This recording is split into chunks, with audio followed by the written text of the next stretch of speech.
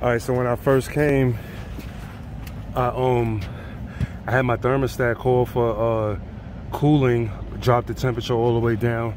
The space was 73, so I set my thermostat to call for 67, 68. That should have kicked the unit right on. Then I came upstairs. I know my transformer was good, because first of all, I tested right here. I had 20 volts. Then I made sure I made sure my condenser was sending my 24 volts down to my thermostat, which obviously it was, because the thermostat didn't have any batteries, and there's a common hooked up. If there was no common hooked up and it didn't have no batteries, the thermostat would be blank. So once I verified that, I said, why is my unit not coming on? I don't have 24 volts.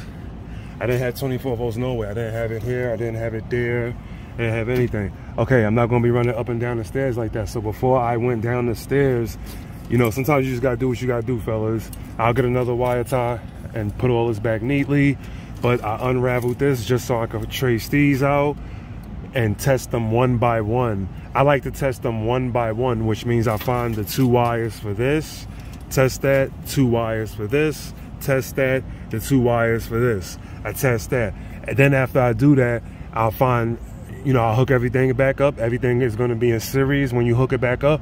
So I'll find one end of it, which was this blue one, and then I'll find the other end of it, which was this orange guy right here. And between this and this, the low voltage circuit is running through my low pressure cutout, my high pressure cutout, and my pipe sensor. And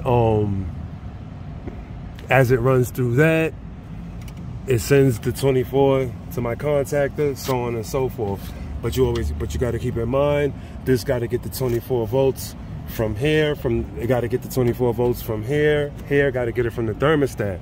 So that's what led me downstairs, guys. I hope that wasn't too fast for you, but I am trying to get home and get me some good food to eat. Purpose-driven lifestyles, get on it. Like the channel and hit the like button. hvac services, we out here, baby. So here goes the thermostat, guys. So here goes my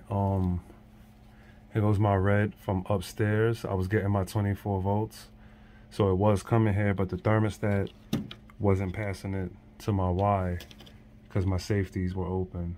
This thermostat has built-in stuff. So, and you know, once you hook these 2 up, that's going to automatically cut the 24.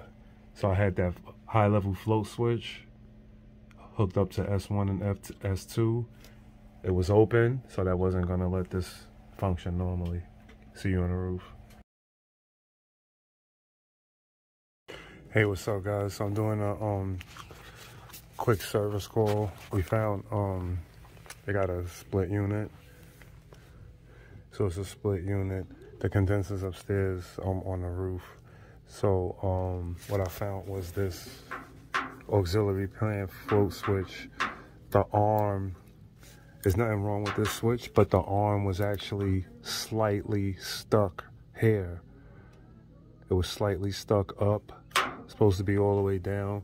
So with the arm slightly stuck up, it's creating a open. So just imagine my finger is the power going through. With this slightly up, it's creating a open. And when this open is like this, no 24 volts can flow through. So just imagine these wires. So imagine I have 24 volts coming in from this red. It's supposed to go through this guy, through here, through the switch, but the switch was slightly up, so the 24 volts is not going to go past it. I freed this up, make sure it was clear, loose. So now it's a straight switch. The switch is closed, normally closed. This is a normally closed situation I'm talking about. It should be. And then the 24 volts are going to come out through this wire, back out through my white wire. On my thermostat, I have an S1 and S2. Now normally when you see those on a thermostat, those are like field installed safety switches. You know, you can add whatever you want to the S1 and to the S2. A lot of times, like I said, people put safeties on those. Overflow switch, dirty filter switch. You know, you could put anything on that. I'll get back with you when I'm on the roof and I got the unit running. But that's basically what I found. Because what led me down here was I was getting 24 volts at my R, at my condenser. While calling for cooling, I wasn't getting the 24 volt back up here. I tried to jump it out at the condenser to let me automatically know the thermostat's no good. But when I jumped it out, the unit still didn't come on. So that let me know there's something else going on with the air handler and the thermostat. So I made my way downstairs, power off at the condenser. I came downstairs, took the cover off the thermostat. I saw these hooked up to S1 and S2. Automatically, the first thing I did, because I already know I got 24 volts coming down to my thermostat. So I went straight to this, located this in the ceiling, disconnected my wires. I tested continuity between these two wires.